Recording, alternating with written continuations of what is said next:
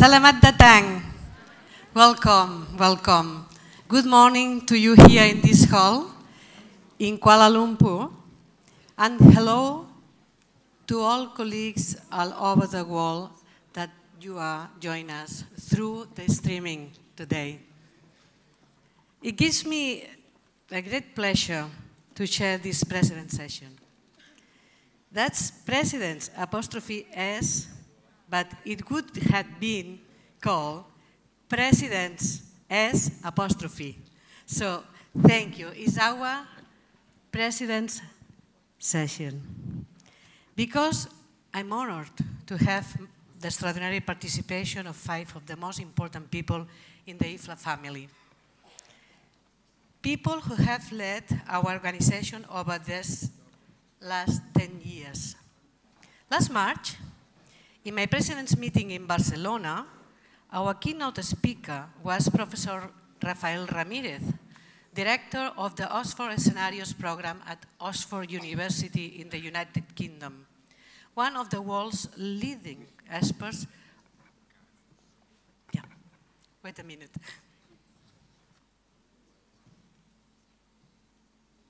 May I continue here? And then you will, yes, I will continue here because if not, it's going to take us time.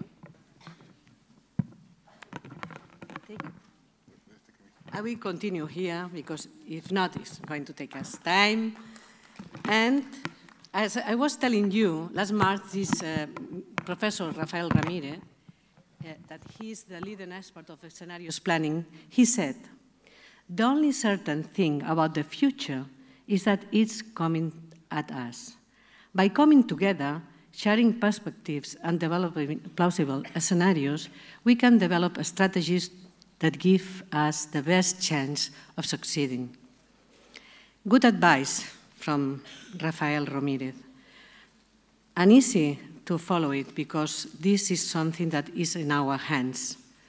And of course, I encourage you, all of you, to read this chapter in this year's Trend Reports update. Because today, for the first time at an IFLA conference, we are bringing together 6 presidents on the stage. 6 IFLA presidents sharing our views and insights. Bringing you, to all of you, our ideas, our experience, and our energy. The main aim of this session is to explore the subject of mindset change as a basic requirement to transform our organization and achieve our vision, IFLA's vision. So, in this session, we will look into the process of IFLA transformation and the importance of its leadership in motivating and inspiring and igniting change. So let's come together and set the scene. You will agree with me that it's a real privilege for me to be here with 5 past presidents on stage. They will come. They are now sitting in the first room, but they will come later on.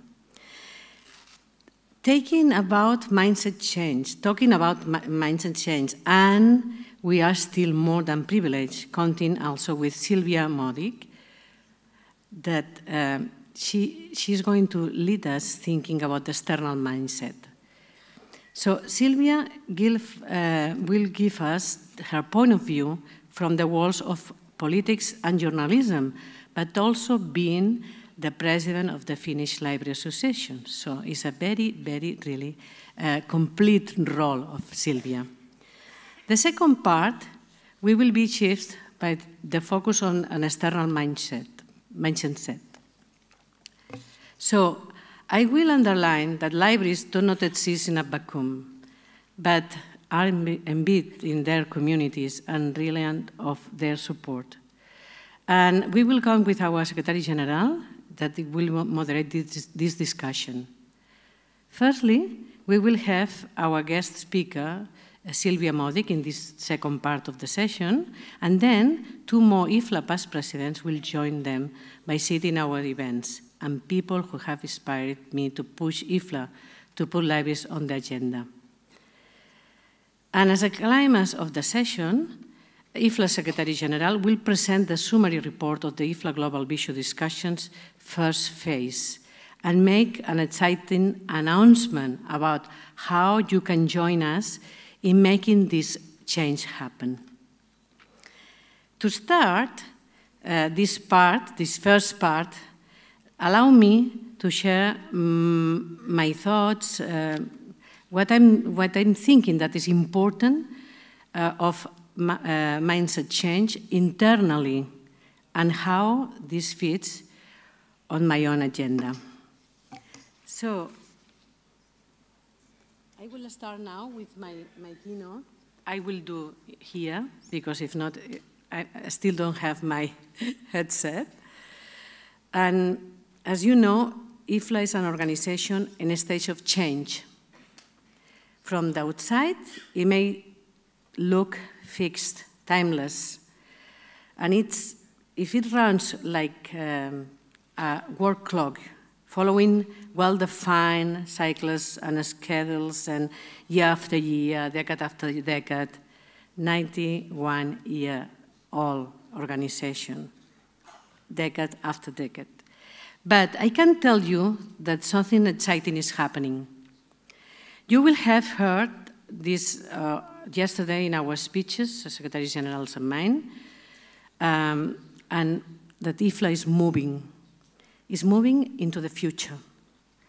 And with the global library field as well, working together, moving together, because it's the reason that IFLA can change in itself, moving together with the library field. We are an organization, a field blessed with a great record. As I underlined in my introduction, I'm only the latest on a long line of IFLA presidents. We have just a few of them here, but the list is really long. Brilliant mindsets, inspiring leaders, exceptional ambassadors of the profession for this organization. They have given us an amazing gift, a knowledge, an experience, a wisdom. Not just a foundation for a solid construction, but a launch pad for a new voyage. It's an honor to share a stage with them. In the journey we are taking now, we cannot have wished for a better start or stronger advisors. Thank you to your inspiration. I come from Barcelona. I was honored to welcome many of you in my president's meeting in March of this year, held in the Maritime Museum. It was not a coincidence. The venue was chosen because the site, the former royal shipyards of Barcelona, had been there since the 13th century. The current building, already 119 years old, and those that were there can tell how special is this venue in Barcelona. And those shipyards, those of the best part of the Millennium ships, were built to take people out to the sea. Fishermen, traders, explorers. It was a dangerous job. Catalan folklore is full of these sad stories, but thanks to the links people made through traveling, trading, talking, it was a very connected time as well. It was very impressive to have this harbor there and people going through the Mediterranean everywhere and then to America. The knowledge and experience for the Christian, Muslims, and classical wars was coming together. Products of and ideas from China and India were increasingly common. In his collection, one of the best Catalan folklorists, Joan Amades, talked about a Catalan sailor having a grandeur of soul, which put him far above the society around him. That readiness to face the unknown, uncertain, and go out and discover something new. We had no new lands now to discover. We really don't have all lands we know here in the earth are already discovered. No, we don't have. But we have a new world to discover, one that is shaped by our connections, our shared energy, our shared actions, by our grandeur of soul. One that is full of libraries acting as motors of change at the individual, societal, and global levels. Because people also need information to navigate the world. And libraries are the institutions that provide this in a meaningful way. They are the heart of a positive agenda for personal, social, and sustainable development. To realize this potential into the future, we need both to make the most of resources we have, that knowledge, that experience, that wisdom. Not least that our past presidents, and we must combine it with a mindset to go further. With these ideas, with this energy, we can transform libraries, transform IFLA, and transform the lives of billions of people our community serves. We are very powerful because we are in contact with people, and this is the main reason to really go further and provide them what they need. I want to go deeper into this subject of mindset and how we can change this within our profession. I like to take some examples from my own experience, about my own journey, about why I want to be an influencer. I really want to be an influencer. As you know, already, I started working in IFLA many years ago, so I feel like I have the experience of IFLA work over time. I'm a public librarian, a proud public librarian, but I have also, very proud to be a public librarian, by the way. But I have also worked in the national associations, been the National Librarian of Spain, my country, and have engaged at the European level. And now I'm here as president of IFLA. At all levels, I can see that what the world is expecting of libraries, and the world is expecting of libraries is its own change. We really have to change. Why? Traditionally, our institutions have mainly been based on collections, on facilities, and on providing access to information that looks to the past rather than focusing on the future. We have a social duty, a mission, to build citizens, not consumers, citizens.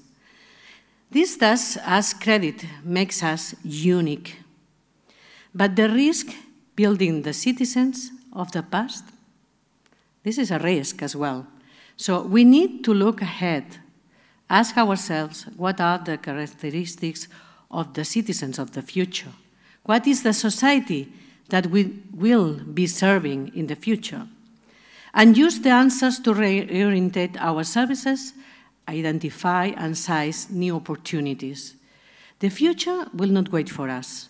Events maybe not be kind to our institutions.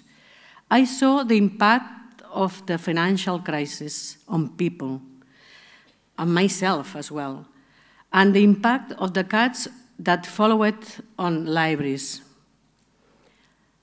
Misguided cuts that showed a lack of understanding that libraries are an investment, really an investment, not a cost.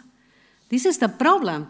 We really need to tell our decision makers that they should invest in libraries. Libraries is an investment for society development. Face these changes, both opportunities and threats, we are too often a profession marked by passivity, by fatalism. For me, this is absurd, because we are very powerful, and we really have to throw away our power to everybody. Libraries have long been drivers of pioneering ideas and innovation, from support for cutting-edge research to making a reality of literacy for all. They have shown a capacity for leadership in their communities and worldwide. I would like to repeat something that I really think is important to keep in our minds. Libraries do not need to be the victims of change. They do not have to sprint to keep up the change. They can drive the change.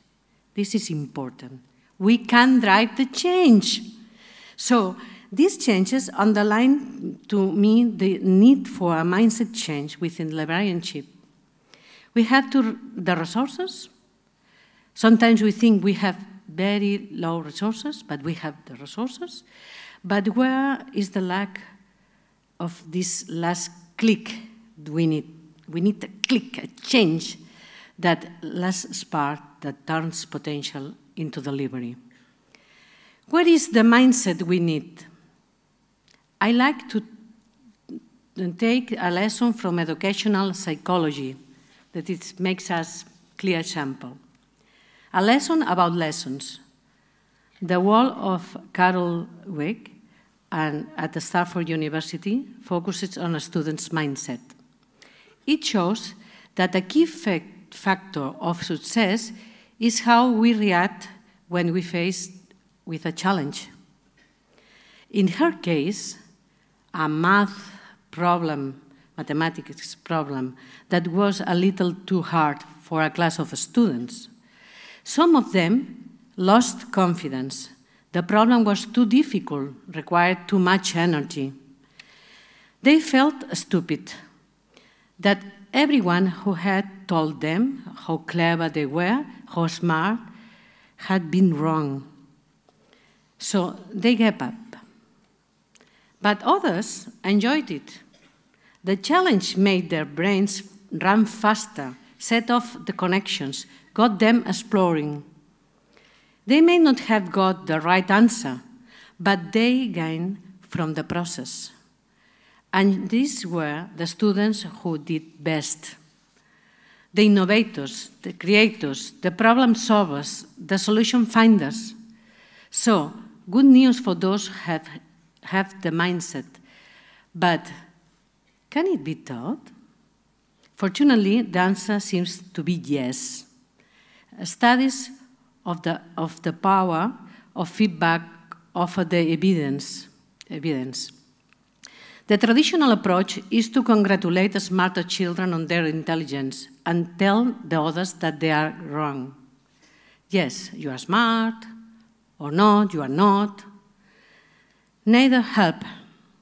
The children told they were smart gave up easily when faced with problems that were too hard, like the one I mentioned earlier. It did not make sense. They were smart, yet they could solve the problem. They couldn't solve the problem. So the problem was too impossible for them. The children who were told they were wrong before didn't even try. So they were wrong, but did try. We have to try. We have really to try. However, there was an alternative. Those children who performed well were congratulated on their effort. The teacher focused on the process. This is the important thing. Focus on the process. The hard work that went into finding an answer. This is the main thing. We had to find answers in the process. Those children who failed were encouraged, told that they did not have the right answer yet, but with work, they could in the future. This is the plan. This is the plan we have to see in our vision. Going to answers for the future. Try and try again. Fail and try again. So, this group started to do better, not to give up, to show more resilience. A huge success. Their difficult problems became their favorite ones, and they advanced faster and with more confidence. We need confidence. We have to look for confidence. Now, realizing the potential of libraries in the modern world, reorienting services to meet the needs of our changing society, guaranteeing the financial sustainability, seizing opportunities, building a truly united global library field. This is a little more complicated than a school maths problem, of course. It is, we know. But I think it's the same mindset what we need to deliver on both. To change the world, we have to change ourselves, build our resilience, build up our resilience, create those connections, those neural connections that make IFLA into the world's biggest library brains trust. We have the resources, we have the brain. We have to be acknowledge that they can trust in us. Fight the fatalism, develop the bravery and the mental strength to meet our challenges. I can be an influencer. I really can be an influencer. As I underline, I'm a privilege in my position as president of IFLA nowadays, and I can really be an influencer. I can take the bird's-eye view of the library field, see what is happening, take the temperature, and then, in turn, I can share my message. Offer you support, motivation, reassurance that the global library field is behind you in your efforts. Encourage you to adopt this positive mindset is what I'm doing through my slogan, Libraries, Motors of Change. This is my call to you. A call to believe that not only in what libraries can do for society today, but in what they can do far into the future. To be confident in the face of difficulty, to look forward the challenge with excitement, to have a dream, a vision for the future, and work to turn this vision into reality, into action, and to learn new skills along the way. Because, as Scott Adams says, every skill you acquire doubles your odds of success. So success in anything means focus and effort. Try, value, focus and effort. Nothing worthwhile is easy. But together, with focus on what we want to become and hard work, we can create this new path for IFLA, for libraries globally.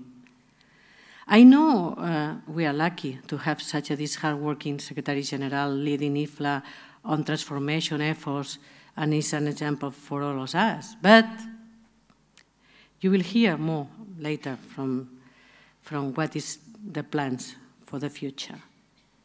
But I have to tell you that plans to build a better connected, more resilient, more innovative and inclusive IFLA is up to all of us. Because IFLA is us. IFLA is not something in the headquarters in The Hague. IFLA is the main brain trust in the library field. So we can be influencers. We really can be influencers. But for all the work, me, myself, Gerald, the IFLA team, president-elect, members of the board, this cannot be enough. You too need to be influencers, all of you, and you can be influencers, I'm totally sure. The fact you are here, I think, is a sign that you have this positive mindset. The mindset we need to transform the library field. And after this conference, you need to go home and influence others, to change their mindset, to show your leadership, because you are all leaders in your fields. You may not necessarily have a title, a team to run, a desk, or a door with your name on it. But these are not the things that make a leader, absolutely not. It is the ability to convince, to inspire, to bring people with you. The leaders are the ones with the ideas, who can articulate them, who can change mindsets, and opens the door not only to create a greater well-being for ourselves, but also for the billions of people our community serves. We're serving the whole humanity. We have to do. Yes, it's true. We have really to think that we are doing this job together.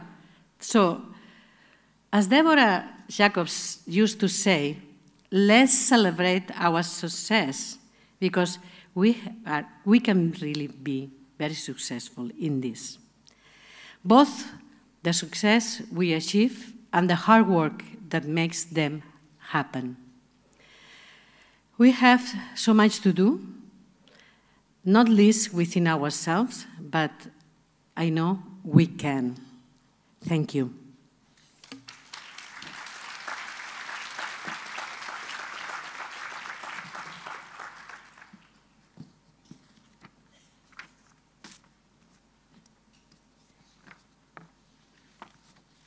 So now it's over to my colleagues. I would like to you join me on the stage. 3 of my predecessors will join us now, and each will share their insights into mindsets and mind change within the library field. Firstly, I would like to welcome Ingrid Perrin to the stage. Please, Ingrid, come join us. Let's give her a warm applause.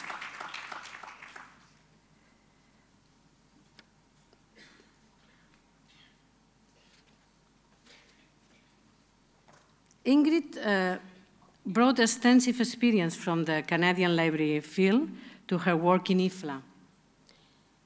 Hello, Ingrid. Stay here with me. Yes. Yeah. Yes. So she has been university librarian at the University of British Columbia, Director General of Acquisitions and Bibliographic Services at the former National Library of Canada, and Assistant Deputy Minister for Documentary Heritage and Library and Archives Canada. Ingrid was President of IFLA from 2011-2013 and chose libraries as a force of change as her presidential team. She focused her president's meeting on our digital futures and indigenous knowledge, presided over conferences in Helsinki and Singapore, the last time we were in Asia. So she has continued to support IFLA and its work actively. Still, she does, in particular around digital heritage and engagement with our strategic partners. Ingrid, welcome, or I should say, welcome back. And now you have the micro to give us your short keynote, but we want really to know more about your theme, about your thoughts. Thank you. Gracias. Gracias, Gloria. De nada. Okay. Thank you very much, Gloria, for that introduction and really for this opportunity to share the experiences of 5 former IFLA presidents, and I guess some of their growing pains too, if I can call it that, during their time as IFLA presidents. It's not something you really can prepare for, and things come up unexpectedly, and so you have to react quickly and work for the benefit of all the libraries in the world. As Gloria said, I was IFLA president from 2011 to 2013. It does seem like a long time ago, but I must say it was one of the most exciting and inspiring times of my professional career. And it also seems such a long time ago in terms of society and how fast things now have developed in relation to the economics, the politics, and the technologies that we have to deal with. So it's been a time of change for sure, but I think we were always thinking about change when I was president. And when I reflect back on my attitudes and mindsets at that time, I think that through the vision and the actions that I and the members of the governing board, and they were superb. We had great collaboration with members together. We were trying to change mindsets, but we didn't call it that at the time. I think the term is something that now is very popular, but then we didn't call it that. We were just trying to make sure that libraries were promoted for the extremely valuable role that they play and the contributions that they make to the communities that they serve. So my theme really was libraries, a force for change. And I think, like Gloria said, we have power, we are forceful, and we can make the change that needs to be done. And in my theme, I had 4 elements: inclusion, diversity, collaboration, and convergence. And, you know, we do provide access to information, so that's clear. But what do you do with that information? What do people do with that information? We really wanted our users around the world to use the information they acquired through libraries to make change in their own lives and in the lives of their communities. So we were the instigators of change, and we can change people's lives, and they in turn change other lives in their own environments. So it's this cascading chain of change. Now, one of my top priorities was diversity and inclusion, and this applied to attracting more members to IFLA, and I think it was very important to say that we are strong, we will be stronger if around the world people support us, librarians support IFLA and its vision and its purpose.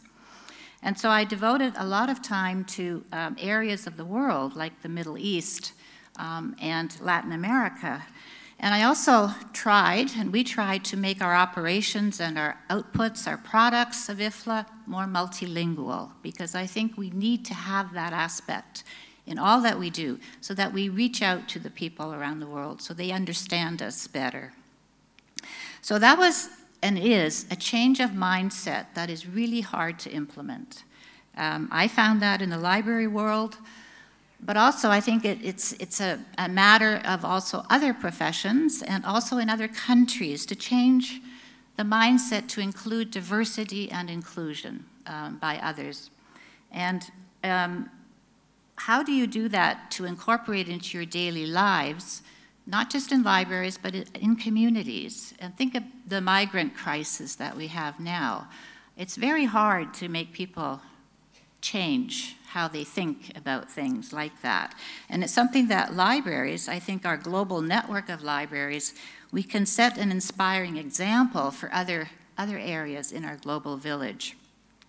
So this change of mindset would include enlightened leadership and actions to back up the vision for an inclusive society. And it will be a constant challenge for all of us over the next decade for sure. But I believe that we in libraries, we're well on our way to achieving this objective. And I just want to conclude this piece by talking about my first IFLA, which was in Barcelona in 1993, 25 years ago. And I looked up the program at the time. And I thank all IFLA staff, really, for putting the programs and still having them online, because it's important to archive what IFLA does. Those of you who are newcomers to IFLA, I think, can appreciate how an overwhelming experience it was to come to your first IFLA, and I felt that in 1993. Now, when I looked at the program, it seemed very rigid in its structure. It talked about cataloging and acquisitions and document delivery. I don't imagine that they would have had a program on library fashion, what we're going to hear tomorrow at this conference. And even, you know, there's going to be a lot of humor in some sessions about social media. How do we use social media today to make it attractive, to make us more visible to our users? And 25 years ago, of course, it didn't exist. So, but there were things that were really a change of mindset 25 years ago. There were sessions on quality management, on performance reviews, on the gap between North and South. There was also a session on newest technology, CD-ROMs. So we were ahead of the game already, 25 years ago. And also I want to mention one last thing. There was a session on women in leadership and in libraries. And it was led by our dear Marta Terry at the time. And I was really touched that, she took the initiative to say women are important in the profession and we do have a role. And, she led a great group of people then. So I think in summary, we're doing extremely well in our profession. I think we are ahead of the curve. We just have to make sure that others know about it, that they know what libraries are capable of, and that they can collaborate with us to bring about the positive results that we want for our communities. So thank you very much. Yeah. Thank you, Ingrid. I will stay here, because if not, you are going to be alone, and it's not nice with our guest. And now I will welcome to Sinika Sipila.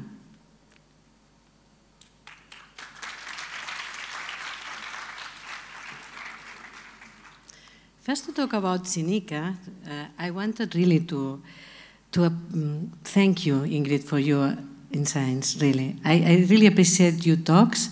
I was inspired to run for GB member after a talk with youth, so I have really to appreciate your advice. Thank you very much. Sinika, please join us. Sinika Sipila also brings very strong experience from the national level, serving for many years as Secretary General of the Finnish Library Association. But she was also active internationally long before her work with IFLA, advising programs connecting Finnish and African universities. Maybe many people does not know this, and I want really to remark that you were so active in this field. Sinika was president of IFLA from 2013-2015, and her theme was a very well-known, strong libraries, strong societies. Her president's meeting focused on the impact of libraries in society and on transforming libraries, very relevant given the theme of this conference. She was IFLA president during our conferences in Lyon, France, and Cape Town, South Africa. And as a co-chair of the National Committee for our 2012 Congress in Helsinki, she certainly knows how much this sort of events means. So, Sinika, welcome. Give us your speech. Thank you. Thank you, Gloria, for the introduction. And thank you very much for IFLA for their invitation to address the audience at this session.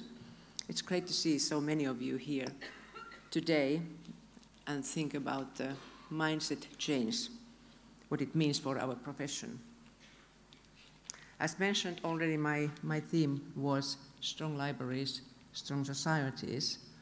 And I chose that theme because I wanted to emphasize the role and impact of libraries in socio-economic development and stress how society benefits from developing its libraries. The better libraries are developed and resourced, the better they can serve their user communities. As libraries allow people to find information they need for their work, their studies, their everyday life, and they can become active citizens, and that benefits the society. When I think about the question of a mindset change within our profession, how it fitted with my focus and my theme, I believe it fitted quite well. Our field had started to think out of box, so to say. For instance, surveys have been conducted on the economic impact of libraries. and other impact as well for society. This mindset change was evident also in the work of IFLA, in the way it influenced the Agenda 2030 that happened during my term, the UN Programme for Sustainable Development. And Donna will tell more about it. But I will mention it here because that work was very well fitting to the focus I had of the development, how the libraries influence the development, and that was the focus also in the Agenda 2030. And that work was very successful, as libraries have their place now in Agenda 2030 and also on many national development plans. And when I think about my theme and the mindset during my presidency, I think there were much interest towards my focus. Many colleagues appreciated that it gave libraries more importance when they realized that they were part of a bigger picture, and then that inspired them to adopt new mindset in their work. It gave them also tools when talking to the politicians and decision makers. In Namibia, there was a Namibia Library Symposium devoted to my theme. Speakers from all over Africa related examples about how their libraries support national development plans, education and knowledge creation, e-learning, and human rights in Africa. We also heard presentations on how to create awareness of the importance of libraries, how libraries empower communities and build stronger societies. There were also questions in some countries how to implement the theme, as librarians felt that they had too few libraries and they were poorly resourced. They thought this posed challenges when they strive to influence their development. Situations do differ from country to country, and then it's important to have a clear vision how to best develop libraries. And it's critical to remind the politicians and decision makers on the many ways in which libraries can benefit the society. And this can require a mindset change to see the possibilities and seize the opportunities. It's hard to say exactly what has been the impact of my theme on the mindsets within the library field. I can only speak about my own experience, and here is one example. I was very honored when the theme for the Lithuanian National Library Week in 2016 was named Strong Libraries, Strong Societies. This highlighted to me that my theme had been useful for the Lithuanian colleagues, as they wanted to use it in their own work in promoting libraries. It's my hope and belief that my focus and theme has provided encouragement and acted as an inspiration to colleagues in the library and information field. Thank you very much. Thank you. I'm grateful for your ideas. Can you sit with us? So let's welcome now to Ellen Thijs. Warm applause to Ellen.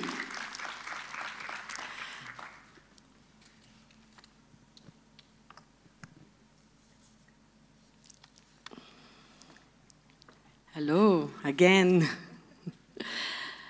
Ellen is a senior director of the Library and Information Services at the University of Stellenbosch, South Africa. But this has only ever been part of her work, I know. Because she has been a member of the UNESCO Memory of the World International Advisory Committee, chaired the board of the National Library of South Africa, been president of the Library and Information Association of South Africa, and of course, of IFLA itself from 2009 to 2011. And she's still more than active, really. She picked libraries driving access to knowledge as her presidential theme and focused her president's meeting on engagement in the knowledge economy and driving access. Her presidency included our conferences in Gothenburg and San Juan de Puerto Rico. Ellen, it's great to welcome you on the stage. Please give us your address. Thank you very much, Gloria. Good morning to everybody.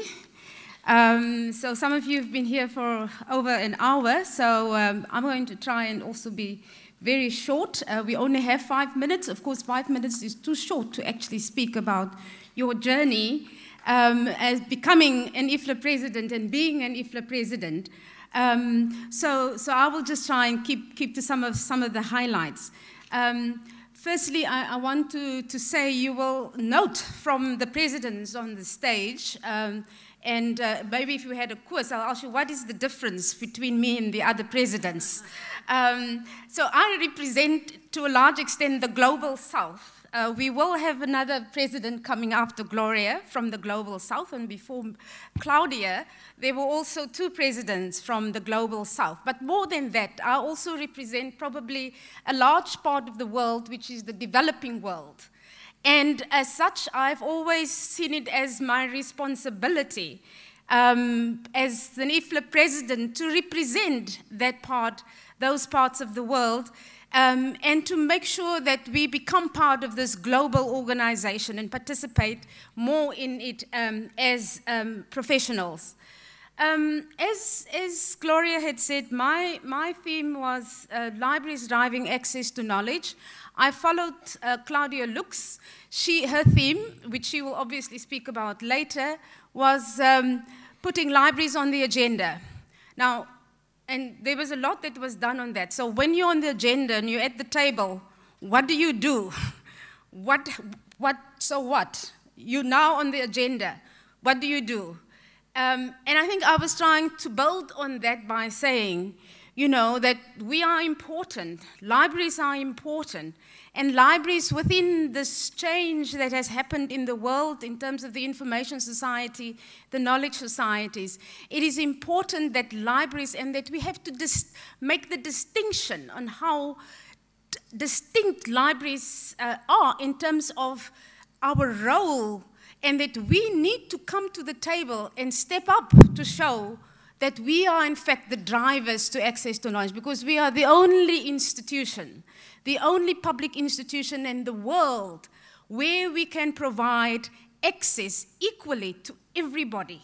Doesn't matter, you can be the richest person in the world, or you can be the poorest person in the world. You can be of any race, of any color, but when you walk into the library, nobody asks you how much money you have. Nobody asks you if you can pay to use the services of the library. You come in and we're all equal. And that was the main theme and the main aim of what I was trying to say through my presidential term. But just to highlight some of the areas that in my theme that I had focused on, and that was to say, and this has to do with the mindset and the change and what the mindset at the time was. And I just want to say it was very important, because remember the internet, all the people that have now provided access to information, etc., and we had to compete. But of course, as I said, you know, we're actually much better than all our competitors, and we had to build on that. And there were the 4 areas that I said that we should focus on and change our mindset, and then libraries will remain relevant in society. Libraries and librarians must become more user-oriented. You know, we get so tired, we don't have money, people come to the library, and sometimes we're not even friendly in helping them anymore. But you must become more user-orientated. Libraries and librarians must become active in advocacy by actively promoting libraries. Libraries and librarians must create partnerships and foster opportunities for convergence. And in addition, participants, and that was the people that were actually gave input, the IFLA members, that libraries as space and place should foster information for all and access for all. So those were the areas that I had focused on. And I think the things that have changed, of course, then again, the other presidents, of course, also followed on, and they took specifically areas that they felt at the time when they were presidents that they would like to focus on. But I think some of the things have changed. As a result, the mindset, if you go now, there are wow libraries that you find in many parts of the world, new libraries that have been built, make it more inclusive, made it more user-orientated, speak to the needs of the communities, etc. And then, of course, also the fact that libraries have been afraid, oh, we don't know much, we were afraid of IT, and this thing about, oh, I'm just a librarian, and so on, it's like, we actually sorry, sometimes it sounded like you're sorry to be a librarian. And in fact, as we say, and through IFLA, what we want to do is to empower you, to make sure, no, you're not just a librarian. You are a librarian, and the best librarian. You are a knowledge provider. You are an information provider. You're empowering other people. And I think that is what we wanted to say. And just before, I want to end, but also just mention, maybe just one or two of highlights of my presidency. And the one is, following on the agenda thing, for me it was important, that was my main thrust. And it went back to being involved in IFLA, in faith, freedom of access, expression of information, and then, of course, the whole era about open access. But it was based on the Declaration of the Universal Declaration on Human Rights, that access to information is a human right. And that is our one thing, again, where we can stand out, that we have to fight for, that we have to fight even governments if they do not make sure that that access is guaranteed. And we have to do that. That's why it's so important for libraries to continue. Then I just want to mention, some of the highlights, certainly for me, had been participating the first World Summit on the Information Society, representing IFLA at WIPO in Geneva to talk about access and why we need to consider and really make libraries part. And I think that is also was possible as we have developed, like with the Millennium Development Goals, the Sustainable Development. IFLA created those platforms. It started with the World Summit on the Information Society in Geneva. Having been able to go to China for the 100-year celebrations, UNESCO participating in that. But the important thing was that I have learned through my presidency and where I think we can influence this and why IFLA is such a powerful organization. And it wasn't perhaps, the things that we have on the website and all of those things, but it's actually going to a country where we've never been, a country where you find professions that are really, they want to hear more, they want to be part of this global community. And I think if we may have to make some kind of assessment to see, before my presidency perhaps, how many people from developing countries or from Africa have actually attended IFLA. Because if I know when I started in IFLA in 1997, maybe 100. From South Africa, maybe 10 or 12 people or 20 people have attended. But I know since then, or if you go and host a conference in a country where you haven't been, you will see the change. That's how IFLA becomes more and more global. So I know my time is up. So I want to end with just one thing. On my way here, I was sitting in the airplane, and there was a newspaper, and it was an article on a library, a new library that they were building in one of the rural towns in South Africa, and in an informal settlement. And I read this and I thought, this is exactly what my theme was about. And this is what I want you to leave with in terms of why I think we need to continue. Our work is not done. We are trying to drive access, but I don't think we have achieved this, that we're seen as really how important and why we still have to continue to fight for this. And this is what some of the speakers said in the article at this library. They said, a library plays a fundamental role in a society as it is a gateway to knowledge and culture.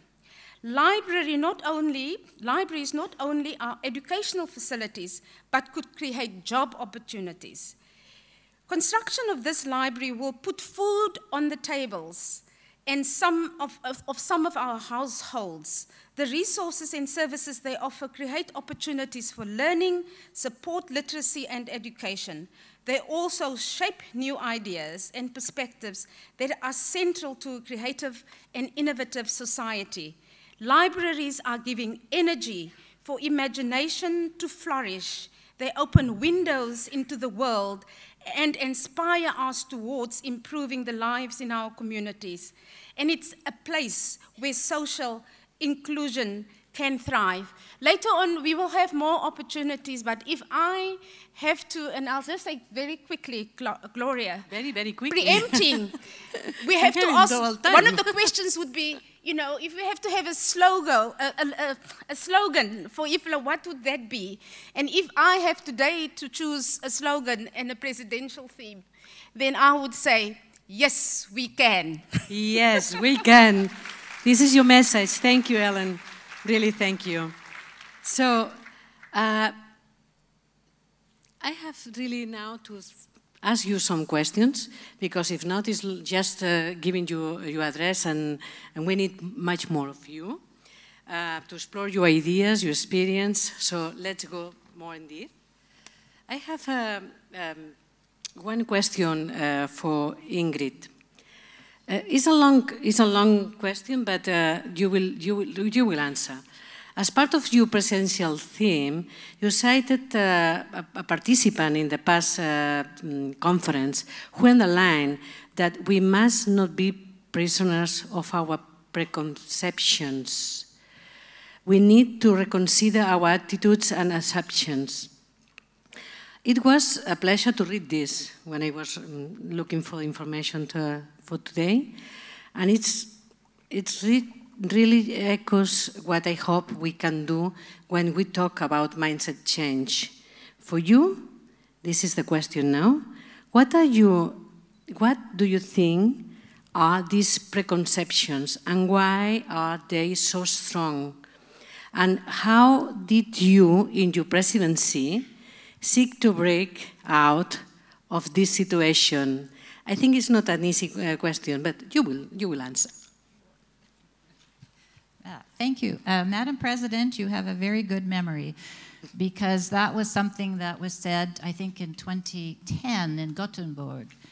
There was a delegate who said, we are prisoners of our preconceptions. And I think this is really a forerunner of what we're talking about today with the change of mindset. And when you talk about prison or prisoners, of course you have walls. And sometimes I think we believe we are in silos. We work as a profession, we exchange information, but we're talking to the converted in many ways. It's nice to influence, nice to inspire, nice to encourage, but we deal in a global world. And there are other people around that we need to build collaborations and networking together. There's a saying I heard about the walls of preconception and in a prison. And it is, when the winds of change blow, there are some of us who build walls. Yeah. But there are also some of us who build windmills. And I think that's this maybe a slogan we can also think about in terms of how do we break down those walls of preconceptions. I think librarians in general have a sense of knowing a lot. In my experience, you know, we know how to acquire things. We know how to organize information. We know how to serve our users, we think. But we don't. I think we have to be very careful that we don't stay in those preconceptions that we've had for many, many years. It's very hard to change those ideas that have been around for decades of how we should work. But I think we need to break down those walls, and we need to get more input from not just librarians, but from our colleagues in other strategic areas. We need to have the support of governments to say, this is what we want to do. How do we do it best? And we want to be a partner with you because we have so much to contribute, and we can influence as well. So I think it's a great phrase, and it's something we need to remember, but we also need to remember we have to break down those walls. and we have to do things differently to achieve the results that we want for our users. Thank you, Ingrid. Let's go now to Sinika. Regarding you became president in 2013, and you talk about how libraries had helped Finland concretely transform from a poor agrarian economy to a modern way of a sustainable agrarian economy. So you really think through this providing access to information and education our institutions build a stronger society? You said many times in your speeches, yet of course technology, economies and societies have moved on later on. Do libraries have, this is the concrete questions, do libraries have what it takes to accompany this continued evaluation? Do you think libraries have this? Well, the world has changed, of course. But libraries have their role to play today too. And now there is no lack of information and knowledge. We can find it through many ways. And I think now libraries have a different role than when it really helped Finland to develop by giving people a chance to find the information they needed. Now I think libraries are very important in showing people or teaching people what information is reliable, for instance, because we have so much disinformation and fake news.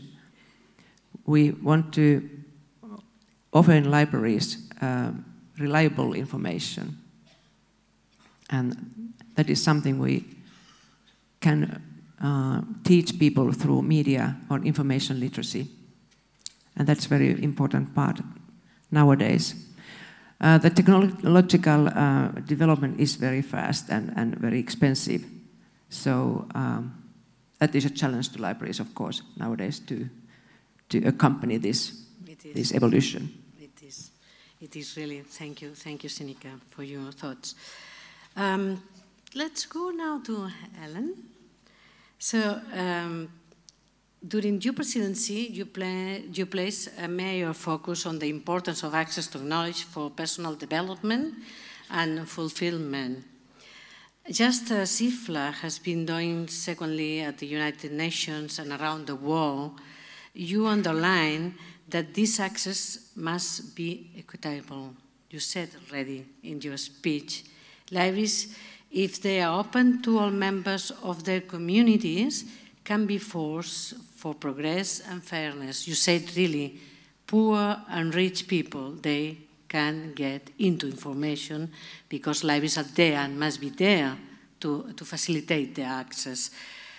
What mindset changes does this imply for you as concerns that the way that libraries work with the users? What evolutions did you see during your presidency at the moment in this way? Thank you very much for the question. I think I'll just respond by adding a couple of additional points to that, because I think I've also addressed some of the mindsets that have changed.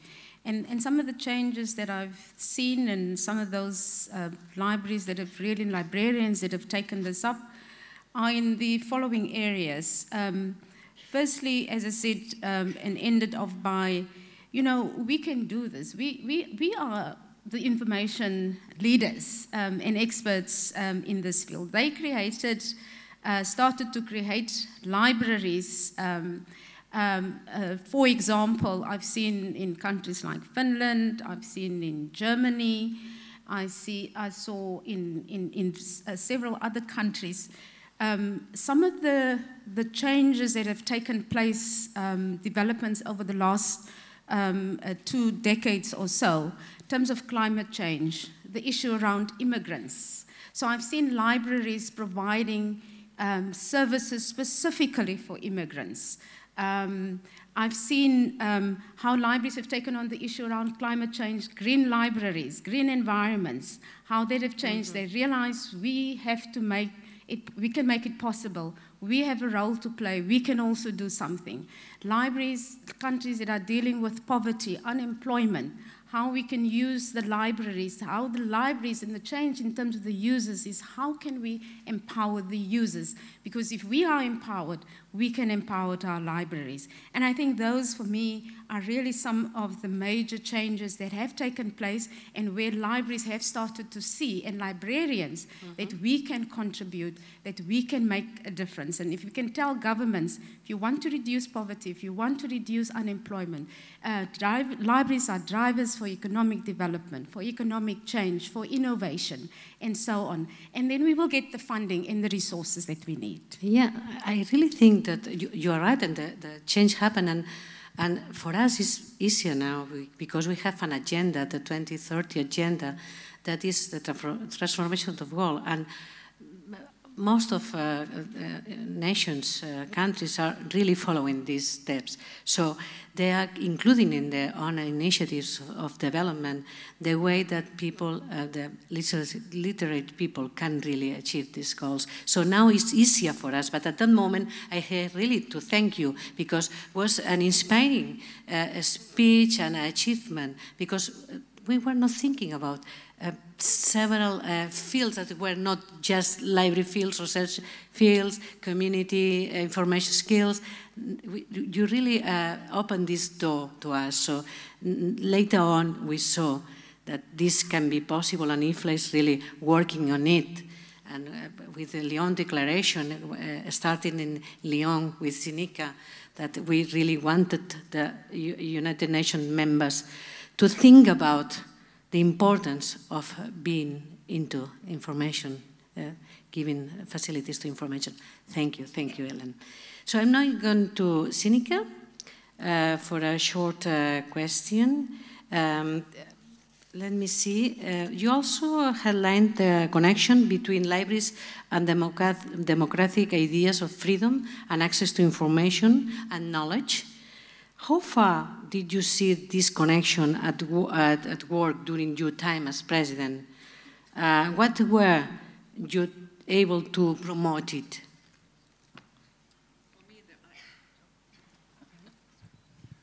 For me, the idea of libraries and the democratic ideal of freedom and access to information and knowledge are very close to each other. In fact, the two sides of the same coin, so to say. And I could see the connection that at work in many countries during my time as president. Usually those countries where people have freedom and access to information and knowledge are the most successful countries. And I was able to promote these ideas by talking about them to politicians, decision makers and media in many countries. So, thank you, because it's really important to follow the steps and see what we are getting at the end. I mean, you are always launching ideas, but it's good to have back the results. So, and now this question is for Ingrid. Are you ready? We are not in a profession famous for being noisy or excitable, but we will be in the future. I'm totally sure. Yet, in your presidential theme, you talk about the importance of I'm sorry about. I think I'm miss. I'm now lost. Sorry about. I was repeating a question. You also highlight the connection between libraries and democratic ideals for freedom and access to information and knowledge. How far do you see this connection? How to promote? Yeah, as well. I want to combine the... Access to knowledge and freedom of expression and libraries just go hand in hand, as we know. I was in Tunisia in 2011 when I was president, and it was such an exciting time because there was a feeling there was this democratization of information, of knowledge, and that was due to the beginnings of social media. And it was, you know, people were just so thrilled to have access to information where before they had less information. That was the beginning of the Arab Spring, if you remember. And, you know, it didn't quite turn out the way we thought it might, but I think that's probably the result of actions that take place, and unexpected things happen. There's more developments. Social media is such a positive force in many ways to improve access to information. But you know, we're now seeing some negative sides to social media, and some cyberbullying, some invasion of privacy, and some things that we call fake news too. So we have to be very careful in our libraries that we understand what is access to information, what kind of information, how do we help that? And I think it's a developing area that we probably didn't foresee, you know, 10 years ago, but now we have to address it, and I think we are capable of addressing it. Thank you, thank you. My question for this way to change things for the passion was for Ellen. I mean, because maybe we are from the South and we are talking in a different way. We're saying the same things, but we have a different energy, I think. So the way we are moving waving our arms, and so what, Mark, what do you think we can provide as librarians, to our libraries, to being seen as a exciting profession, as an exciting place to go into the studies, to really be part of this community? Because I know that many high schools and librarianship schools, they have problems if they don't have enough students. What do you think we have to do to change this? Very brief, please, because we have to finish. Yes, I think that's actually a very hard question to answer, but I think the one thing that I would like to see or think that libraries should really do, and that they've already started to do to a large extent, is really to create spaces that provide for social inclusion.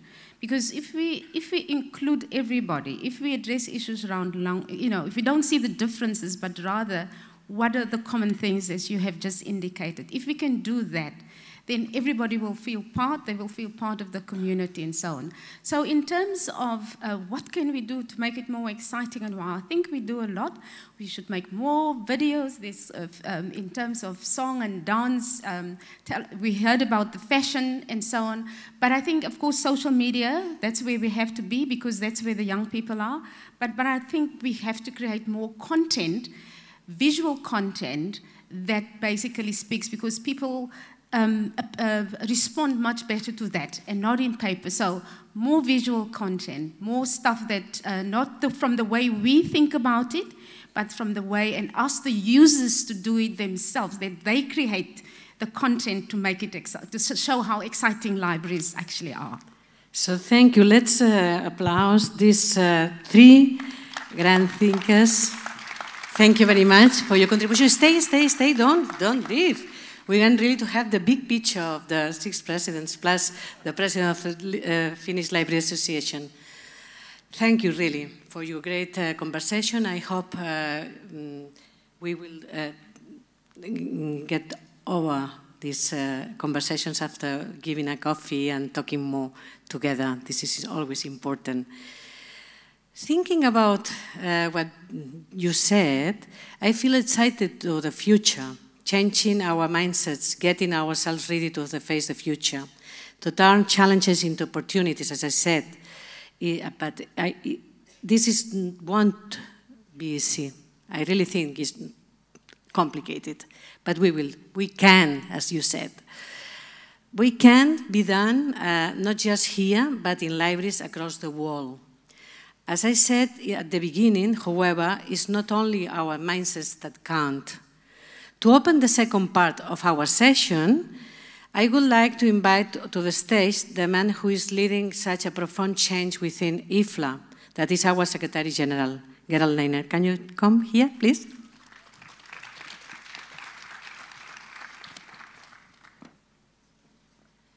He does not need any presentation. Of course, you know him very well.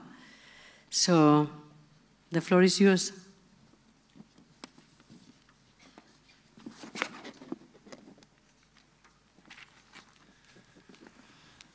Thank you, Gloria. Thank you, Ingrid, Sinica, and Ellen. I guess this was a wonderful start of the session, and you know now why IFLA is so great. We had great leaders in the past, and this enables us to build up on them, on their work which they have done. This change is only possible because we had great leaders in the past, and as you know all from your experience, an institution can be only successful in a permanent change, taking always the best from the history, taking this as a legacy to make it even better, to adapt it to the future. And this is exactly what IFLA is doing, and therefore we are so thankful to have our past presidents here to work with us. And I got from this 1 hour already so many ideas what we can do better, and I guess we should use this resource, this incredible inspiration of our past leaders for the future. This is the intention of this session. So it's now the second part, where we will look outside, metaphorically at least, because as we said, no island, no library is an island, and this means also the whole library field is not an island. Libraries are always embedded in institutions, always part of something, a university, a government, an institution, a parliament, a nation. But most important, they are serving their community. And I just want to cite here from our Global Vision Report, which is the result of the input from colleagues from 190 countries of the world, from all library organizations. This means there is important input from the whole world, and here it is stated. We are focused on serving on our communities, regardless of how we define community. We share a deep commitment to meeting users' needs. We have value diversity, inclusion, and the importance of providing a non-commercial public space. But here's also the opportunity or the challenge as opportunity number 3. We need to understand community needs better and design services for impact. Expanding library outreach will help link with local partners, engage new and universal sections of our communities, and have a measurable impact of people's lives. I guess this is exactly what our 3 past presidents said, and it's exactly what Ellen underlined in her thoughts. And we are going there because this is what gives libraries their power, their ability to make a difference, because they are there working in partnership with users, helping them access information they need to make their life a better one. But it also means for us that we are in a degree of dependency for fundings, for suitable laws and regulations, for statutes.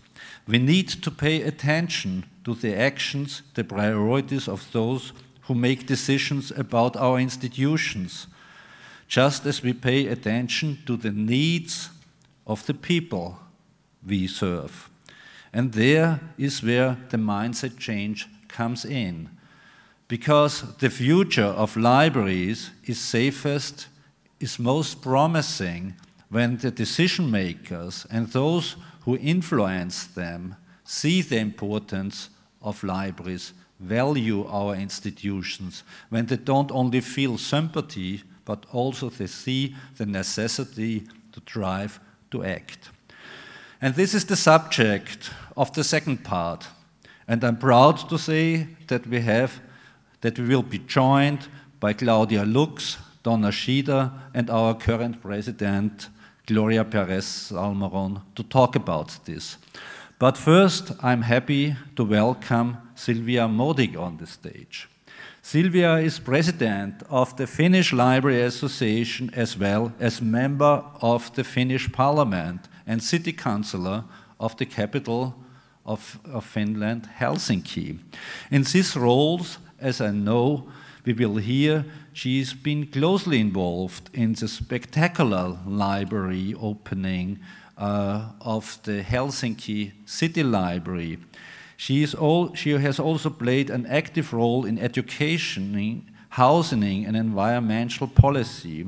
And she's also, what is important from my point of view, journalist with 25 years experience on both television and radio. Given how powerful media and politics shaping our mindset, it's great to have her and to get her insights. Silvia, the stage is yours.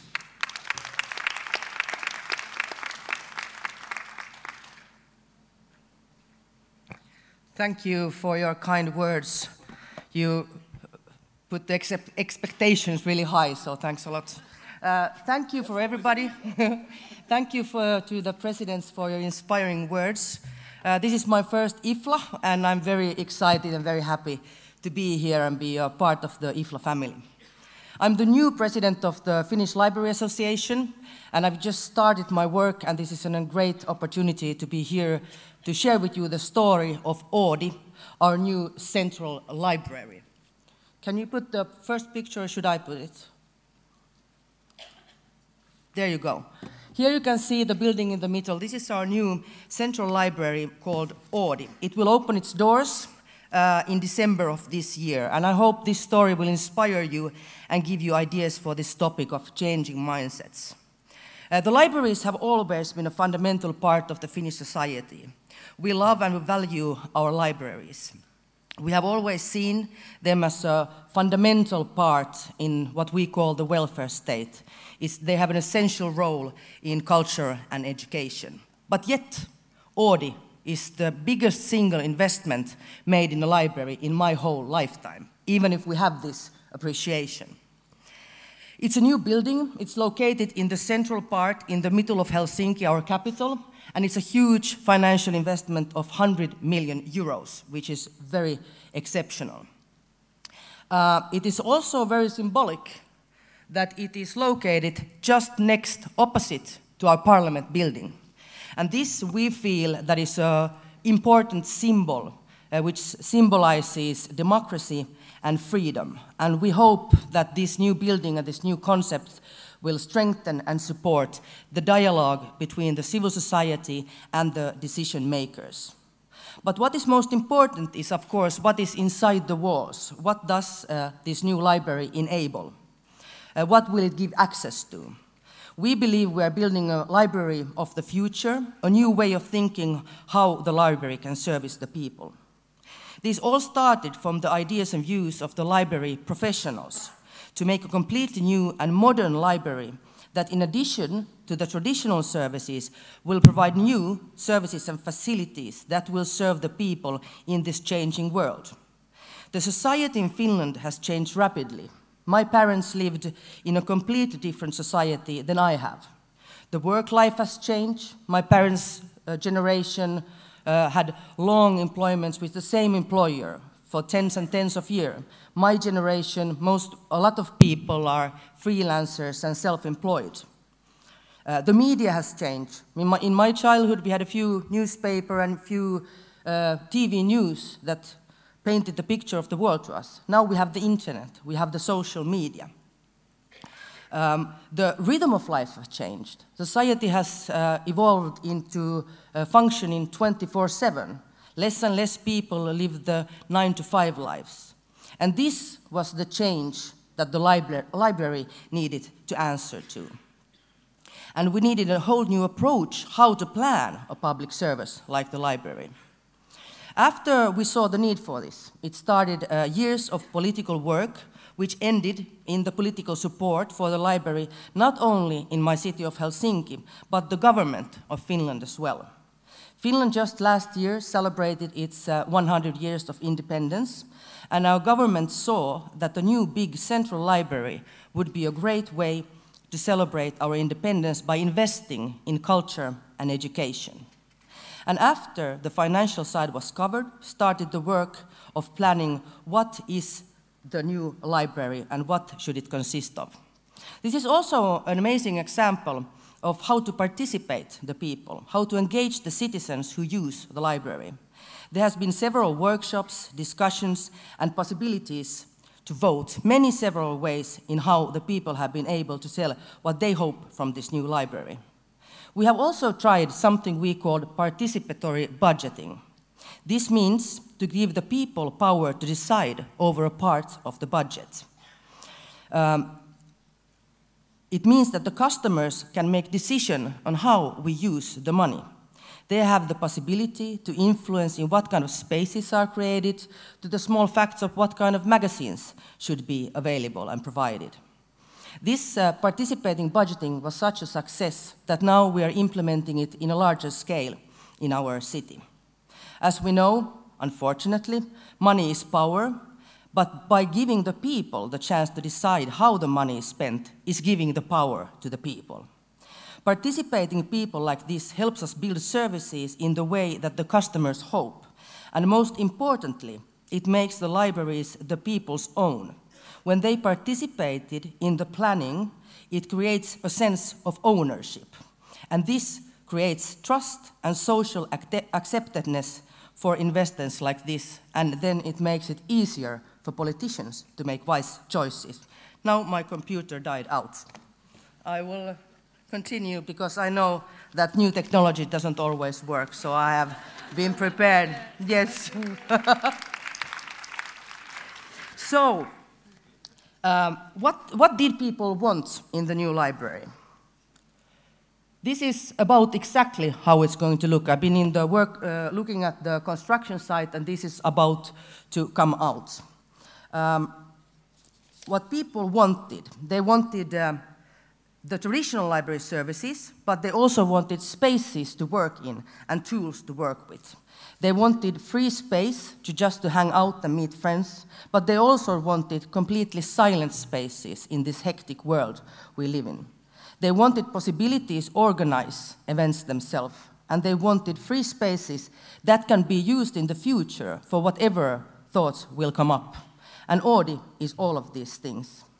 It's a place that I would say that changes us as library users. We transform from passive users to active producers. It's a free space for everyone, where everyone has the possibility to find their own voice and to make that voice heard. This project is about engaging and empowering people. We in Finland just recently had a study that shows that still in these days, libraries have a significant impact on literacy. In this global world, where most of us have access to the internet and therefore to an incredible amount of information, we need media literacy. We need information literacy, tools to process all of this information. How to separate lies from the truth, how to navigate the endless internet and the vast flood of information. We hope that our new library will do this, to give everyone the tools they need in the new media field, and also give the tools to produce themselves. The new challenge we have today is to be able to keep everyone along with the fast digitalization of society, that it shouldn't be the size of your wallet that gives you the opportunity to be a part of the digital world. This is one big challenge our libraries have today, and to this challenge we hope that this new library will also answer. And this project would never have been possible without the library professionals, their knowledge and their views, without their understanding of how the libraries can answer and provide in the changing world. But it would not have been possible without the Finnish people who love their libraries and who trust their libraries. And this trust is earned every day in every meeting with the customers. So, to make great library stories, in my point of view, as a politician, we need two things. We need the library professionals who are bold to try new ideas. And we need the people whom to cooperate with, so new ideas fit the need of the customers. If we have these two, even a politician knows what to do. So, as cities, as countries, they build upon us people. A country is its people, and so a library is also its users. And we need the mindset change I think we need is to have the courage to listen to the people and give space for new things to grow. The time where somebody tells us from above what we need is over. Thank you for being a part of this.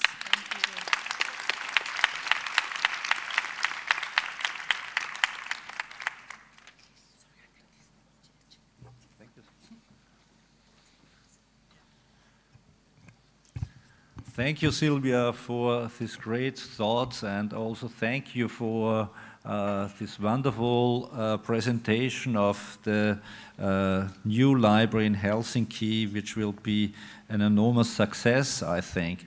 But I'm also grateful that you gave this principle of not giving orders from above, to do it in an inclusive way of a creation.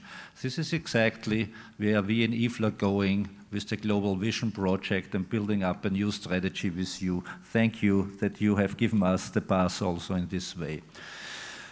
So, now we are coming to the second part with great past presidents to get their input. And we will start with Claudia Lux. I know that Claudia will be familiar to many of you. It's hard to believe sometimes that it was back in 2007 to 2009 that she was IFLA president. And I want to give some personal notes to it. When I came in the library field mid of the 90s, I was also a journalist before, and I got the offer to become Secretary General of the Austrian Library Association. Maybe you are not surprised, I wanted to change the Austrian Library Association. And as Ingrid said, I tried to set up windmills and to break down walls, but you need their strong alliances for it, and I searched for it. And just to go back also as a librarian, mid of the 90s, there was not so much in the internet to find. It was not easy to get information. It was more institutional information there, mid of the 90s. But then I find the IFLA journal, and I got a speech which Claudia gave at the IFLA Congress in Istanbul, and I was fascinated of this article in the IFLA journal. And I thought, this is exactly the woman I need to inspire the Austrian people to go for change. And at my first conference, which I organized, I invited Claudia, and she inspired me through my whole professional career. And when she became then, already then as director of the Berlin State Library and as president of the German Library Association, when then she became president of IFLA, she had an inspiring, really, theme. Set libraries on the agenda. This was a milestone for me in the history of IFLA to send out the signal how to change it. And she started really to change IFLA to make it to an effective, modern organization. Yeah, that was a great start, but she still continued. She had after this still the energy to become director for building up the National Library in Qatar, and she gives still her energy to IFLA as mentor for our Young Leaders program, and I guess all our young leaders can be happy, as happy we are that she is here now with us. Please, Claudia, start.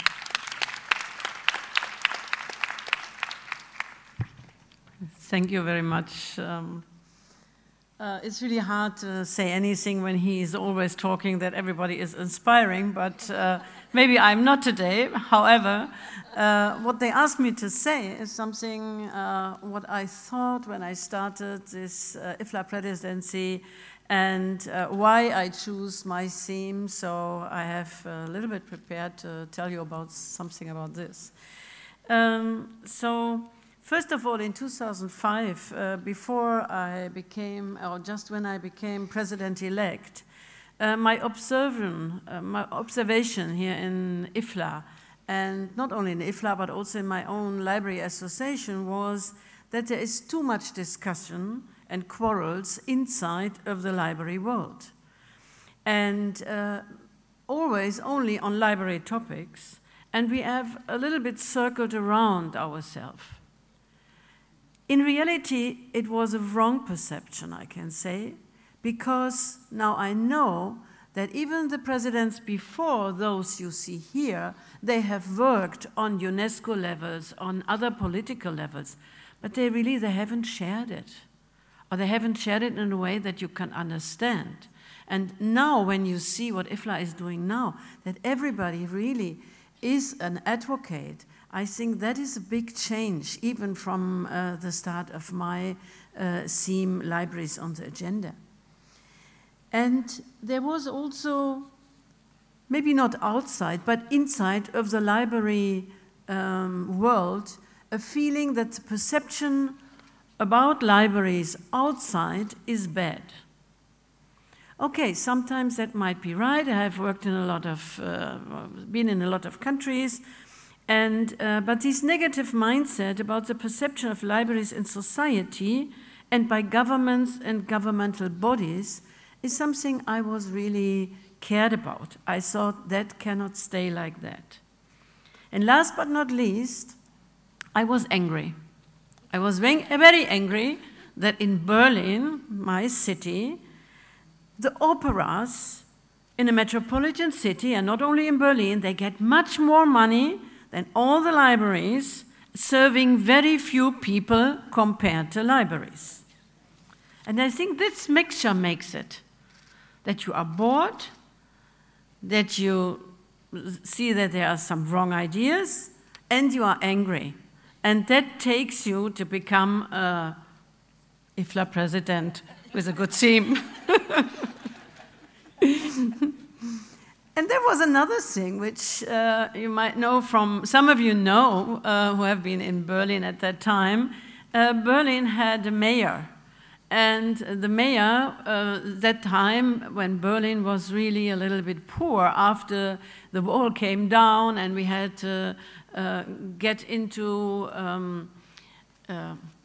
this east and west and had to spend so much money on this. And so he had a slogan, and the slogan was, Berlin is poor but sexy. And if you have this, you see, like librarians, whatever we are and whatever our perception is of ourselves, we are sexy. And that's something, not only with the, I don't want to repeat the fashion again for tomorrow, but it's a great session. However, this is what you have to change in the perception of the governments, of the politician, where you are talk with. So when you come and when you talk with them, you have to be different.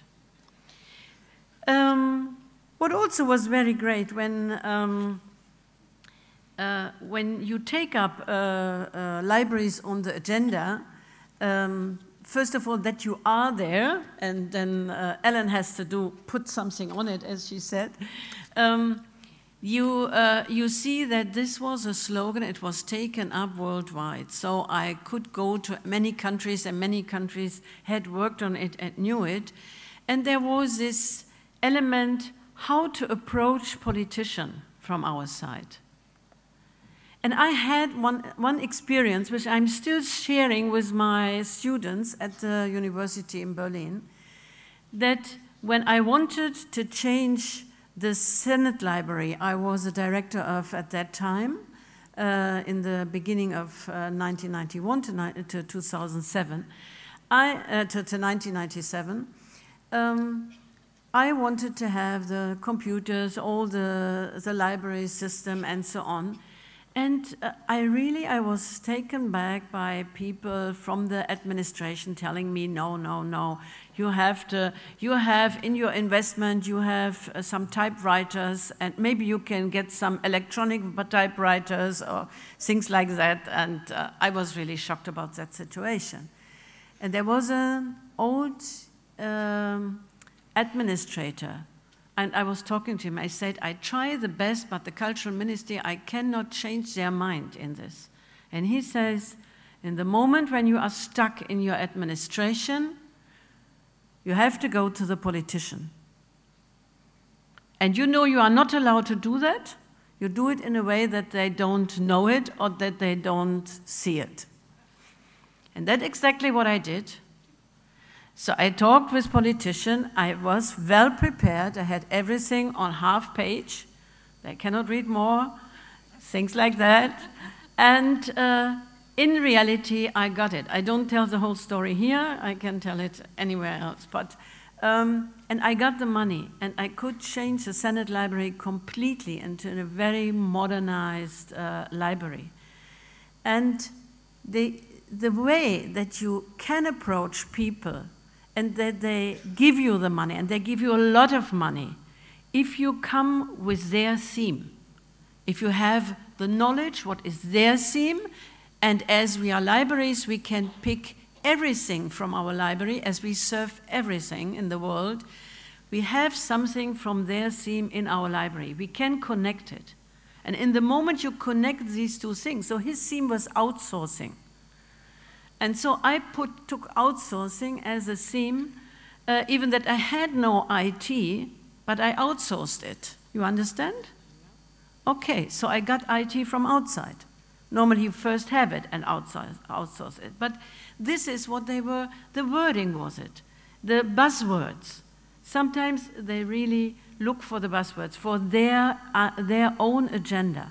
And if you align it with this, you have a great chance to put your issue on the agenda. However, for other aspects of my presidency, it's the same. You also need to have those people who support your ideas. And when I went in, I think that was 2007, yes, 2007, I went to the Bill and Melinda Gates Foundation. And I just say, I just want to talk about you because you have a great project on libraries, IT in libraries, computers in libraries. And you have also an issue, what I read in your paper, that you want to do it in a sustainable way. And you are looking for sustainability. I have an idea for your sustainability. Give the money to IFLA. We are the libraries. We are the librarians, and in the future, this organization will stay and will make one thing which makes libraries stable and sustainable. When they have the power and the competence to talk to politicians and to convince them. Because if you give money and if you have the government for a year or two for a project, as the Bill and Melinda Gates Foundation did, that is excellent, that is great. But looking for sustainability, you might have different politicians coming up, and you need different librarians. And the librarians have to be trained how to do the right advocacy to make this ongoing, to get this future money for these kind of projects. So it was my own surprise that I took it up. And we had the first $1 million on the Durban conference announced. And I'm really happy that all the others, including Jennifer, our former Secretary General, and now the new team here with Gerald and Gloria, have worked with the Bill and Melinda Gates Foundation and also without the Bill and Melinda Gates Foundation, and especially you, we would not have been in the chance to get this for the organization. So it's not only with the politician outside, also with your partners to work together to make this advocacy the first. And one of the other aspects I saw when I talk with colleagues is how is the perception, if they complain about the perception in their society about librarians, I say, how is your perception, your personal perception in your family? Do they know what you're doing? Huh? Do they know what you are doing? Do they really know? Or do they think you read books during your work? Okay, so maybe we have still a lot more to do to be that every librarian becomes an advocate. And I think we really have to talk about what we are really doing to everybody. Thank you.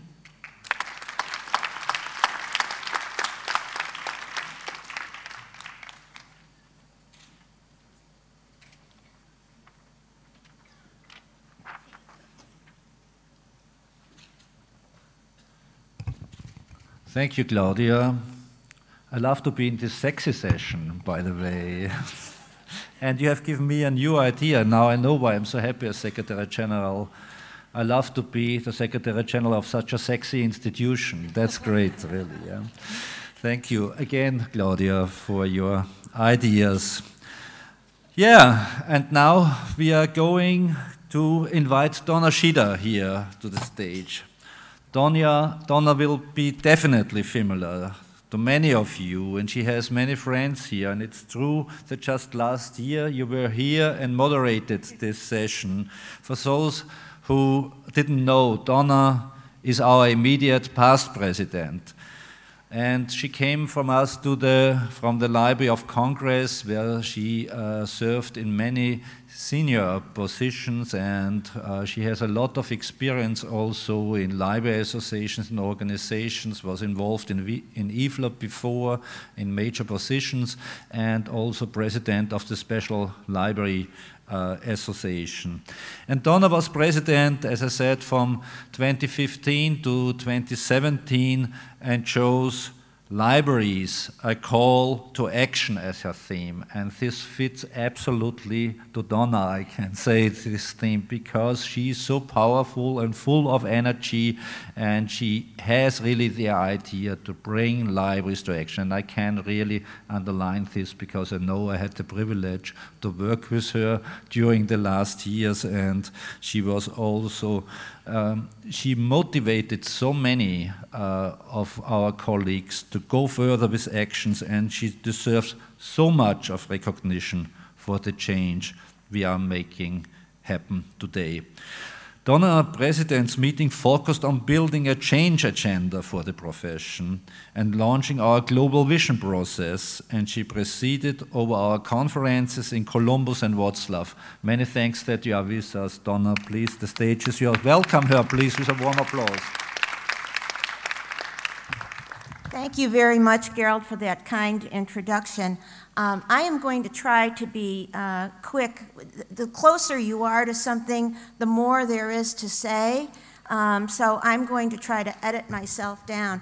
Now, my background in changing mindsets comes from, I started out as on a championship high school debate team. And debate is all about constructing arguments and trying to win people to your side. I've also been involved in local politics in the District of Columbia and have chaired some community advisory associations, and have also been involved in party politics as the District of Columbia a party chair.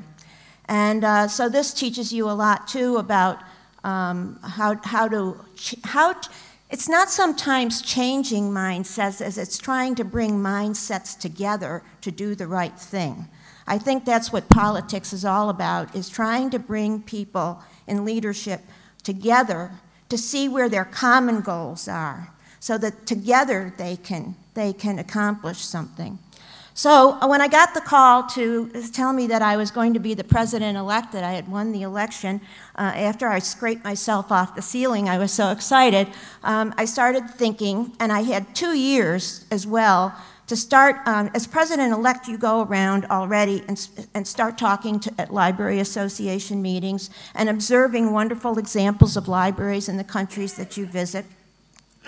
I was also inspired by the IFLA Trend Report. Thank you very much, Ingrid. That was an incredibly important turning point for IFLA, I think, because what happened was we started conversations all around the world about what the trends, these societal trends, meant to libraries. So I also had the advantage of all that information that you were giving us through these trends. But what wasn't being made clear to people was that trends represent change. And I'm of the firm conviction that with change, there's two possibilities. You either create the change you want to see that will make you, your libraries, your profession successful, or you don't do anything and then you have to live with the changes that are created by others, which might not be so good for us. So that led me to my theme, Libraries, a Call to Action. We needed to act. We needed to create our own future. So I loved what Gloria was talking about in terms of the psychologist experiment, because I often think one of the biggest barriers to change is that what do I change? How much? It's big. It's huge. And it becomes overwhelming. So I thought the first thing I needed to do was to provide a framework for how to think about this. So off came the 4 levels of change: personal changes, institutional changes, and for this particular segment right here, there was national policy and global policy changes. And without change happening and converging from all those levels, it won't work.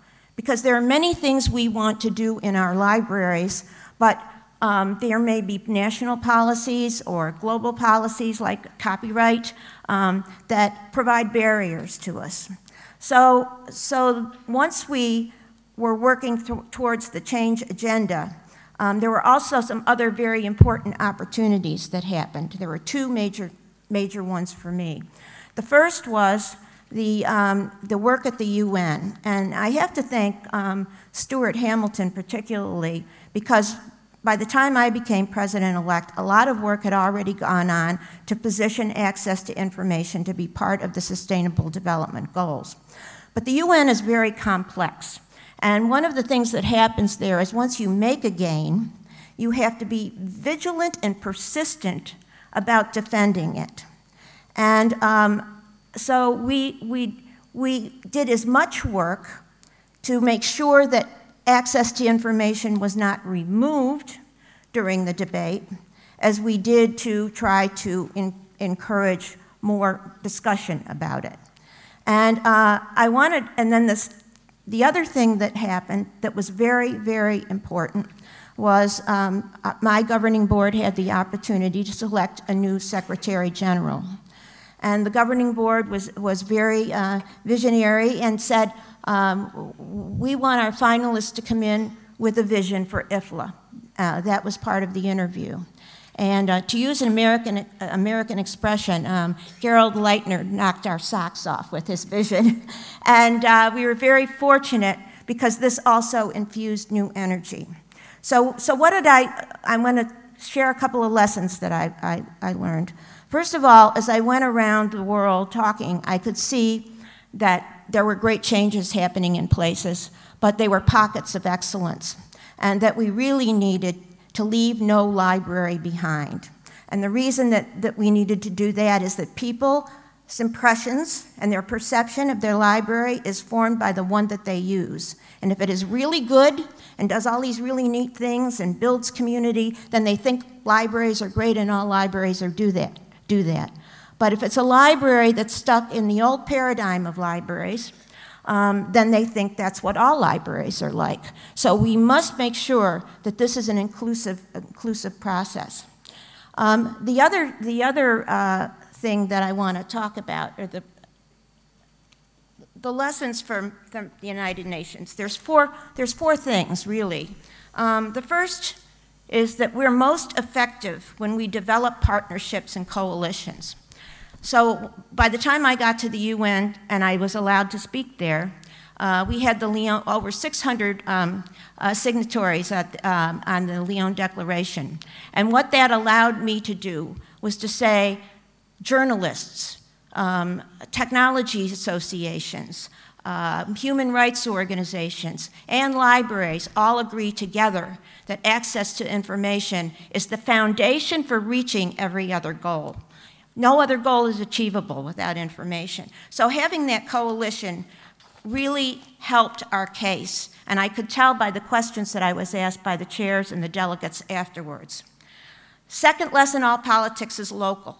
So it's important to note that while we were working at the UN, national library associations and individual librarians were asked to contact their delegations, which very many did. Politicians respond favorably when they know what their constituents think. So without your work, that effort might have failed, and I thank you very much for that. The third is every librarian needs to be an advocate. Once the SDGs were published and libraries were positioned as part of the infrastructure, the focus at IFLA shifted to follow-up. National Association and librarians needed to work with their national decision makers to put libraries in their national development plans. The IFLA advocacy program became focused on supporting this effort. And IFLA gave librarians and is still giving librarians the tools. And one of the most important tools is the Development and Access to Information report. Because politicians like data, but also now with the library map of the world and in the report there are stories. Because what politicians remember are the stories about how their constituents were helped. And that's where their hearts align with your goals. And finally, we need to stop talking to ourselves all the time and bring our message to forums where we can form critical partnerships and raise awareness of leaders of other sectors of society about how libraries can be their partners in achieving societal goals. Since leaving the presidency, I've been fortunate to continue to be of service, but in places where I'm the only librarian. The Carter Center had a very compelling conference and working group on women and access to information. And the gender gap in terms of access to information is very serious and something that we need to focus, I think, more attention on. It has led to other invitations for me to bring the library message to non-library centered meetings, including the U.S. Internet Governance Forum. So I feel that all librarians are answering the call to action, but the call will never be over. As our world continues to change at an even faster pace, we must be courageous and relentless in our work to ensure we do our part, that every citizen is literate, informed, and can fully participate in society. Thank you.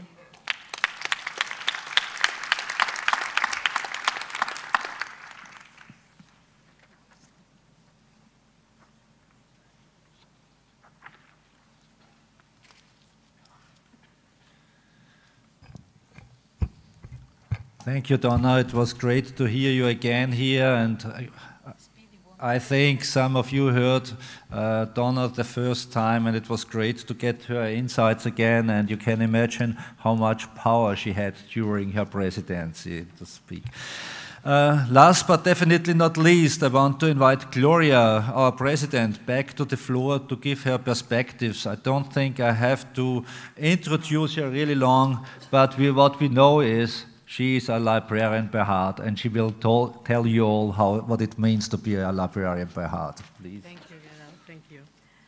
So I want really to start this just brief introduction of this second part, thanking all of you, your inspiration, but also the bold idea of Gerald to have this session with all of you. So thank you for this bold idea, because could be as well controversial, but we are seeing not.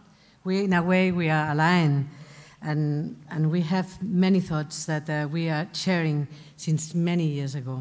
So I want to tell you something that I really think can help librarians all over the world, that is important for us, not just to high-level management or direction of associations and so, is something that I really think can be not a model to follow, but the way that I started thinking about changing my mindset. My experience in library management began in 1996 when I was director of the Public Libraries Network in Badalona, my home where I'm living. And I participated I had the opportunity to participate in the analysis of library program. Was carried out by the Bertelsmann Foundation, you know, most of you know. It was my starting point in operating in, and opening in a way my eyes to the need for a strategic library management. Since at that moment I was just a librarian. I was the director of a public network, but I was a librarian. I was not really a manager. I was not really a director seeing and looking for the future. So this was my open eyes. And I started to thinking about how to shape, to draw library services to cover users' needs and emerging demands. This was the central focus of me, thinking about what they needed to have in our libraries. So I work hard to achieve this, and I deliver face-to-face and online training courses across Spain as well, because Bertelsmann Foundation asked me to be really a partner with them doing this work in Spain. And I wrote also several articles. You can find very old articles about how much libraries have to be aligned with citizen needs, and especially under the new paradigm of the information society. I used to ask myself two questions that I really think we have all of us to ask, not every day, but every few months. Are we librarians ready to take this new way of planning public services? Because they are public services as well. And public services means to serve public, to just face what they need and plan for them. Are we librarians ready to make change happen in libraries? These two questions must be answered so often, really. Slowly but surely, I started to realize that and think about the need of change in librarians' mindsets and as necessary condition for this. A key moment came in 2014. As an IFLA governing board member, my thoughts came focused on the broader library community at that moment. There were two main reasons for this. Firstly, the IFLA report that you mentioned, and I really appreciated at that moment, and I learned a lot of things about the trends in the consumption of information for the general public and users, was a great report, really, was a great report of the International Federation of Library Associations, of IFLA, but I was surprised to see nothing about the information needs and opportunity of librarians. Nothing was included there. Librarians' work does not appear in the trend report. And this really worried me a lot. And secondly, regarding the financial crisis, this affected our library services immensely, especially in Spain. It was a tough crisis and a crucial moment for the Spanish library field, because it was in a starting development. And this struggled to deal with such an awful situation. So Spanish librarians had to reinvent their role and learn how to advocate for libraries, convincing our local and national governments to the importance of libraries for society. They had to fight to avoid more budget cuts, because was constantly closing libraries, losing staff was terrible. And a methodology was defined to demonstrate that libraries contribute to a competitive economy. It provides libraries managers with arguments to defend their position against the competition of other sectors. Because, as Claudia said, the money went to the opera house, the money went to the main museums, and they had very few users, very few visits, compared with the millions of visits we have every year in our library system. So I was really upset, and I joined with you this idea. So with these tools of managers for being competitive, we learn to give the message, libraries are an investment and not an expense. So libraries is not a cost in any way, it's really an investment. Why? Because these 2 points are really reinforcing my idea, and I work my concerns and also my reaction. I was so upset and I react. This is also sometimes very convenient. And concerned about this, how the financial crisis had hit the Spanish libraries, I urge the library sector not only to focus their efforts on evaluating specific results and indicators about collection, building, or library uses and visitors. No.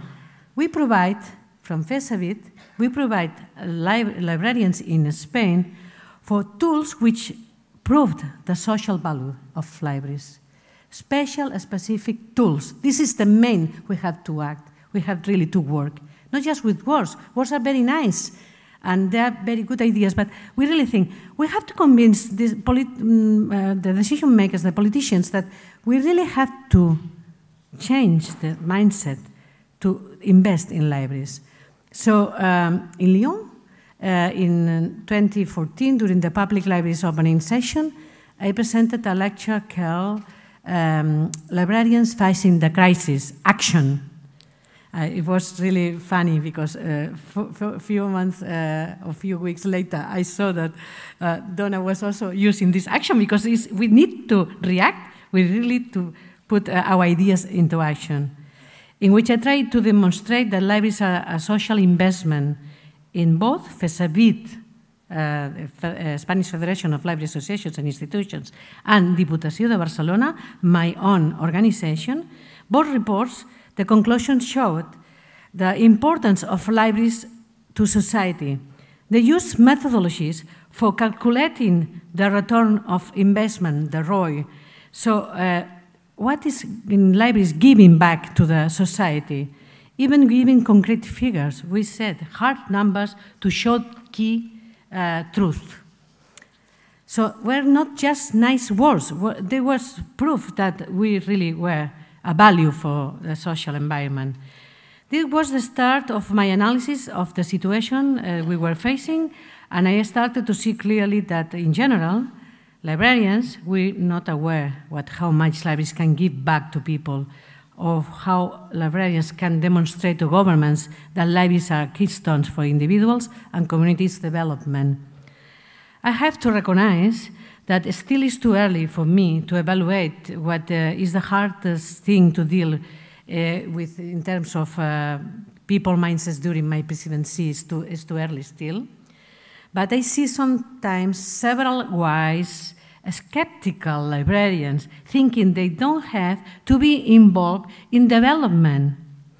They don't look at themselves as main actors for a real change. And unfortunately, they want to carry on always forever. So I believe this forever will not exist anymore if we don't change our mindsets. It's really what I'm thinking. So during the IFLA Global Vision regional workshops, we heard that there are still many librarians complaining, suggesting that the library field is risk-averse, being passive rather than acting for change. They believe that they can change every single challenge into the opportunity for improvement. Looking back now, in IFLA, we are looking and working hard today, facing new challenges, and new changes are coming in different ways, working on IFLA's transformation, as we have said these 2 days of a conference. We're trying to see what we have to deliver to engage librarians all over the world. The executive report of the first phase of the Global Vision launched in Barcelona last March gives us a new landscape of how to face challenges and work on the opportunities for the library field. This shows optimism that there is a realistic opportunity for change. Today, I'm certain, totally certain, we are truly changing also acting on a new IFLA strategy with all inputs on the future, because IFLA is all of us. And all your voices, our voices, count. We're seeing day after day what more we can do together as a united library field to change our own mindsets. I can imagine, I really want to imagine that my speeches, and of course, President-elect, Secretary General, members of the governing board, chairs and officers' speeches in the library conferences we attend are helping. I really want to imagine this, it is happening. But I really think, and it was already said, because we are sharing these ideas, that we really need in the library field that every librarian has to be an advocate. I love this slogan, librarian to be an advocate for the needs we have. I guess all of you by now will know my slogan, libraries as motors of change, a motto that expresses a movement indeed. I still believe that we librarians are the gears of the motors of change, a worldwide movement of librarians that are speaking up and acting as real advocates for libraries. We need every single librarian to join IFLA movement. So online and you librarians, remember always, join this movement and let's move up a gear. Thank you.